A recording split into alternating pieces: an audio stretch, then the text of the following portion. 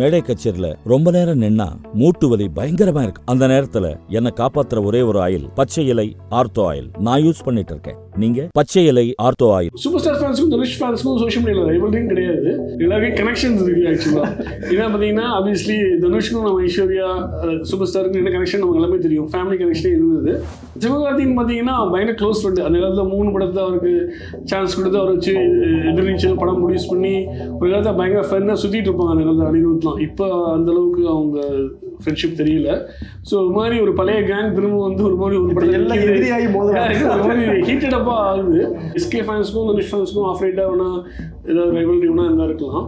ayalaan வந்து கொஞ்சம் VFX இருக்குது, இல்லை ஃபினான்ஷியல் சுச்சுவேஷன் இருக்குன்றாங்க. பட் ஆனால் இப்போதைக்கு வர மூடில் தான் அவங்க இருக்காங்க. அதனால கொஞ்சம் ஒரு டஃப் பேட்டிலாக இருக்கும். தீபாவளியோட பொங்கல் பெரிய ஃபெஸ்டிவலாக இருக்கும். ப்ரீ ரிலீஸ் எக்ஸைட்மெண்ட்டும் ஜாஸ்தியாக இருக்கும். போஸ்ட் ரிலீஸ் பாக்ஸ் ஆஃபீஸும் ஜாஸ்தியாக இருக்கும். அண்ட் ஃபேன்ஸ் அண்ட் ஆடியன்ஸ் வந்து இப்போ மோஸ்ட்லி ட்விட்டரில் தான் வந்து மூழ்கி இருக்காங்க. ட்விட்டர் போகிற நியூஸை வந்து மோஸ்ட்லி நம்புறாங்க. ட்விட்டர் போடுற எல்லாமே உண்மைன்னு நம்ம சொல்ல முடியாது. நம்ம ஒரு கனெக்ஷன் இருக்குது, 95 இருக்குது, ஓகே 100 போட்டு விடுன்னு சொல்கிறது ஒன்றும் நம்மளே பார்த்துருக்கோம். அதனால் அது எதுவுமே நம்ம தீர விசாரிக்கணும்னு சொல்லுவாங்க. கண்ணால் அந்த மாதிரி தீர விசாரிக்கணும். பொங்கல், சம்மர், ஏப்ரல், மே, திரும்ப நடுவில் கொஞ்சம் இருக்கும்னு நினைக்கிறேன். பூஜா அது தீபாவளி. ஸோ அடுத்த வருஷம் ஃபுல்லி பேக்டாக இருக்கும்னு நினைக்கிறேன். தமிழ் சினிமாவில் இருக்க ஒரு டாப் 10 ஸ்டார்ஸ், ஒரு 15 ஸ்டார்ஸ் கண்டிப்பாக ஒரு படம் ரிலீஸ் இருக்கும். மேபி சில பேருக்கு ஜனவரி ரிலீஸ் பண்ணாங்கன்னா they could release some more movie.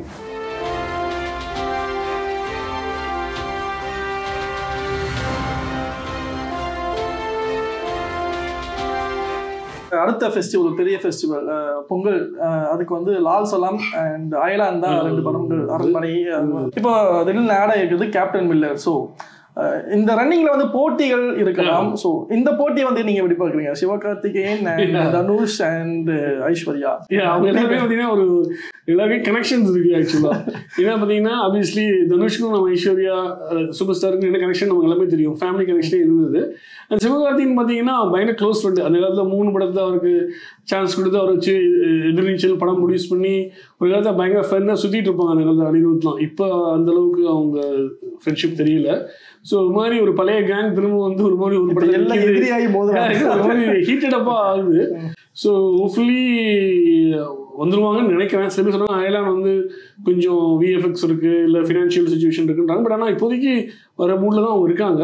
அதனால கொஞ்சம் ஒரு டஃப் பேட்டிலாக இருக்கும். ஏன்னா ஒன்று வந்து farmer X wife, X father இல்லா, தனுஷ், இந்த பக்கம் ஃப்ரெண்டு, எல்லாமே ஃபேன்ஸ் ரைவல்ரி அந்த மாதிரி இருக்கும். But okay, super star ஃபேன்ஸுக்கும் Dhanush ஃபேன்ஸுக்கும் social மீடியாவில் ரைவல்ரிங் கிடையாது. ஸோ அதனால் அது மாதிரி இருக்காது நினைக்கிறேன். மேபி எஸ்கே ஃபேன்ஸுக்கும் தனுஷ் ஃபேன்ஸுக்கும் ஆஃப்ரைட்டாக வேணா ஏதாவது ரைவல்ரி வேணா இருந்தால் இருக்கலாம். பட் கண்டிப்பாக அட்லீஸ்ட் ஒரு 4 படம், இது தவிர அரண்மனை வந்துன்னா ஒரு 4 படம், ஐ திங்க் பொங்கலுக்கு லீவ் ஜாஸ்தின்னு நினைக்கிறேன். ஸோ நல்லா இருக்கும் ஆக்சுவலாக. தீபாவளியோட பொங்கல் பெரிய ஃபெஸ்டிவலாக இருக்கும். பாக்ஸ் ஆஃபீஸு ப்ரீ ரிலீஸ் எக்ஸைட்மெண்ட்டும் ஜாஸ்தியாக இருக்கும். போஸ்ட் ரிலீஸ் பாக்ஸ் ஆஃபீஸும் ஜாஸ்தியாக இருக்கும். ஒரு பெரிய 2024 நிறைய படங்கள் வருது பின்னாடி பார்த்தீங்கன்னா. தங்கலான், கங்குவா அப்படிலாம் இருக்கு. ஸோ ஒரு நல்ல ஜம்ப் ஸ்டார்ட் பண்ணி கொடுக்கும் இண்டஸ்ட்ரிக்கு. கேப்டன் மில்லர் வந்து ஆக்சுவலாக வந்து டிசம்பரில் தான் ரிலீஸ் ஆகுது. ஏன் வந்து அந்த ஜம்ப் வந்து கொடுத்தா? ஒருவேளை டிசம்பருக்கு அப்புறம் சலார்லாம் வருதுன்னு நினைக்கிறேன். ஒருவேளை அவங்க வேலையும் போஸ்ட் ப்ரொடக்ஷன் பெரிய படம், ஒரு போஸ்ட் ப்ரொடக்ஷன் டிலே ஆச்சான்னு தெரியல. சலார் வேறு டிசம்பர் 22 வருது. இவங்க 15 வரலான்னு இருந்தாங்க, 27 வருது. ஸோ நம்ம உள்ள to be honest with you, Pongal ஆல்ரெடிஸ் is safe bed. ஏன்னா பொங்கலுக்கு ஆல்ரெடிஸ் ஜாஸ்தி கூட அதையும் அவங்க டார்கெட் பண்ணியிருந்துருக்கலாம் இந்த மாதிரி. But of course they also no other movies are coming. But still அவங்க அனௌன்ஸ் பண்ணியிருக்காங்க. So I think multiple reasons இருக்கும்னு நினைக்கிறேன். இந்த படத்தோட கிளாஷ் பண்ணணும்னு நினச்சிருக்க மாட்டாங்க. தங்களுக்கு ஒரு பெட்டராக ஆகும். ஏன்னா நம்ம ஊரில் December, Christmas, okay Christmas to new year வந்து ஆல்ரெடி மாதிரி இருக்கும். பட் சலார் மட்டும் வருது. பட் ஓகே மேபி டிலே கூட இருந்திருக்கலாம் போஸ்ட் ப்ரொடக்ஷனில் அந்த மாதிரி.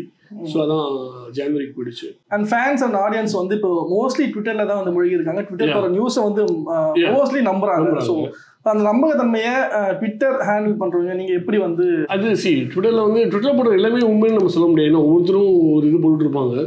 ஸோ பேசிக்காக மல்டிபிள் சோர்ஸஸ் செக் பண்ணணும்னு நினைக்கிறேன். ஒரு சோர்ஸை வச்சுமே நம்ம எதுவுமே நம்பிக்கக்கூடாது. சம்டைம்ஸ் ஈவன் ப்ரொடியூசர்ஸ் அஃபிஷியல் போட்டால் கூட நம்ம அதை கொஞ்சம் அனலைஸ் பண்ண வேண்டியிருக்கும். ஏன் அந்த மாதிரினா சில படங்கள் பார்த்தீங்கன்னா ஏதாவது அவங்க கலெக்ஷன் போட்டுட்டே இருக்குன்னா ஒரு கேம் மாதிரி ஆயிடுச்சு. நம்ம தமிழும் இல்லை, ஹிந்திலையும் அந்த பிரச்சனை இருக்குது, தெலுங்குலையும் பிரச்சனை இருக்குது, ரைவல்ரி இருக்கும். இந்த படத்தை அந்த படம் தாண்டணும். அவங்களும் அதே மனுஷங்க தான். ப்ரொடியூசர் ப்ரொடக்ஷன் அவங்க அஃபிஷியல்னா நம்ம ஒரு படம் கனெக்ஷன் இருக்குது 95 இருக்குது ஓகே 100 போட்டு விடுன்னு சொல்கிறது ஒன்றும் நம்மளே பார்த்துருக்கோம். அதனால் அது எதுவுமே நம்ம தீர விசாரிக்கணும்னு சொல்லுவாங்களே கண்ணால் காண்பது போய் அது மாதிரி தீர விசாரிக்கணும். ட்விட்டருங்கிறதுனால அது ஓகே. இனி மீடியம் நீங்கள் என்ன சம்டைம்ஸ் ட்விட்டர்லேருந்து நியூஸ் பேப்பரில் வரும். அவங்களுக்கும் இப்போ மீடியாவே ரொம்ப ஒரு காம்படிட்டிவ் ஆகிட்டதுனால எல்லாத்தையும் அவசரமாக இருக்காங்க. அதனால சம்டைம்ஸ் ஒரு தப்பான நியூஸ் ஒரு சான்ஸ் இருக்கு. ஸோ பீப்புள் வந்து கொஞ்சம் பொறுமையாக they should take some time to analyze. பார்க்குற எல்லாருமே உண்மை நம்பக்கூடாது. அண்ட் ட்விட்டர்லேயும் சரி நிறைய கொலாப்ஸ் பண்ணுறாங்க அண்ட் ப்ரொமோஷன்ஸ் வைஸ் நிறைய பண்ணுறாங்க அப்படின்ற ஒரு குற்றச்சாட்டுலாம் வருது. ஸோ இது எந்த அளவுக்குலாம் உண்மை? இல்லை கண்டிப்பாக இப்போ மூவி ப்ரொமோஷன்ஸ் கண்டிப்பாக அந்த மூவியை வந்து இன்க்ரீஸ் பண்ணுறதுக்கு அவங்க வந்து ஃபேக்கான கண்டிப்பாக அது சில பேர் கண்டிப்பாக பண்ணுவாங்கன்னு நினைக்கிறேன். பட் ப்ரொமோஷன் ஜெனரலி பார்த்தீங்கன்னா ஓகே இந்த படத்தோட டீசர் ட்ரெய்லர் அதெல்லாம் ஷேர் பண்ணணும் அந்த மாதிரி இருக்கும். சாங்ஸு அந்த மாதிரின்னு சொல்லிட்டு மற்றபடி ரிவ்யூஸ் நல்ல ரிவ்யூஸ் கொடுக்குறதோ இல்லை பாக்ஸ் ஆஃபீஸ் இது பண்ணுறது வந்து ஓகே அது இண்டிவிஜுவல் டு இண்டிவிஜுவல் சில பேர் பண்ணுவாங்க சில பேர் பண்ண மாட்டாங்க. ஸோ அது டிபெண்ட்ஸ் அவங்க ஒரு சில இதை பொறுத்து இருக்கு.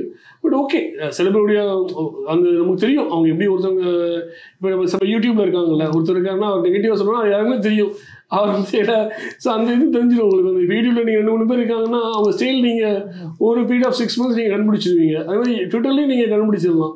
ஒருத்தவங்க வந்து ஒரு ஓகே படத்தை வந்து இவங்க வந்து பாசிட்டிவாக தான் சொல்லுவார் இல்லை ஒரு படத்தை கிளிப்பாருன்னா ஓகே சம்திங் ஆடாக இருந்ததுன்னா நீங்கள் கண்டுபிடிக்கலாம் எப்படி இந்த ஸ்டைல் இல்லையன்ட்டு. ஸோ அந்த மாதிரி ஸோ யாரையுமே நீங்கள் வந்து ஒரு 6 months 1 year ஃபாலோ பண்ணீங்கன்னு வச்சுக்கோங்களேன்.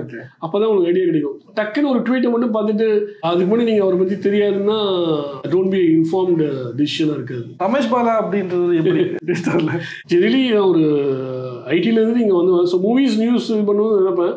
ஸோ எனக்கு தெரிஞ்ச மூவி நியூஸ் எது பாக்ஸ் ஆஃபீஸ் அந்த மாதிரி ரிவ்யூஸ் ஏதாவது இது பண்ணுறது ஜெனரலி ரொம்ப நெகட்டிவாக நான் அந்த யூடியூப்ல பண்ண மாதிரி இந்த படத்தையும் கிளிக்கிறது அந்த மாதிரிலாம் இருக்காது. மோஸ்ட்லி எல்லாமே பாசிட்டிவாக இருக்கும். அது மாதிரி தான் இது பண்ணலாம். இதெல்லாம் ஃபேன்ஸஸ் இது பண்ணணும். இந்த ஃபேன்ஸாக நம்ம ட்விட்டரில் ஆக்டிவாக இருக்காங்க. ஸோ எல்லா பெரிய ஸ்டார் ஃபேன்ஸ் அவங்களுடைய ஐடியல் படம் அதோட நியூஸோ இல்லை பாக்ஸ் ஆஃபீஸோ அந்த மாதிரி இது.